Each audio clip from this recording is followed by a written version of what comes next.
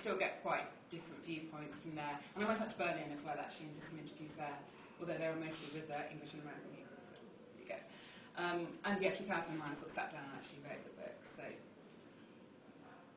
here we are in 2010, and it's all very exciting.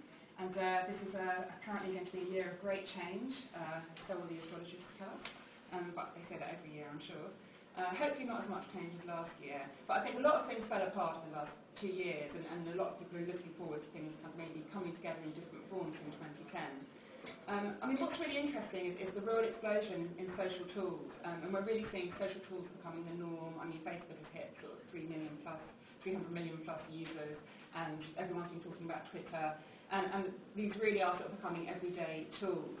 And we're also beginning to see this kind of 2.0 thinking everywhere. So we've got, I'm not really sure if I want the Tories to get in the next election, but of course it looks like it might happen. But a lot of their talk about the post-bureaucratic age is quite interesting, and I know sort of David Cameron got laughed at when he talked about storing data on Google and that sort of thing last year. But I think some of their ideas, looking at the way we can use Web 2 in the public sector, are actually really interesting.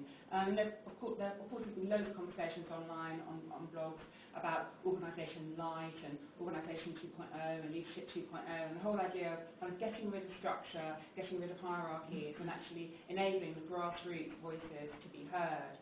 So I think it is a very, very interesting time.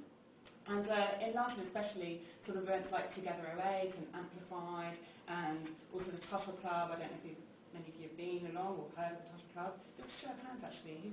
Who's been to Tuttle? Oh, I know David has as well. Who's heard of it? Okay, good. A few more, that's good. You must go, before it becomes some terrible corporate machine. I don't think that's going to happen. Tell us what it is, though. Sorry? You have to tell us what it is. I'll talk about it actually a bit later on. And also co-working spaces like the Hub. I don't know if you've heard of the Hub in Islington. It's just the idea that and in fact, one after place actually is an example of that, where people come together and share ideas and work independently, but in a collaborative way. Okay, so that's the exciting stuff about 2010. Now, this is the sort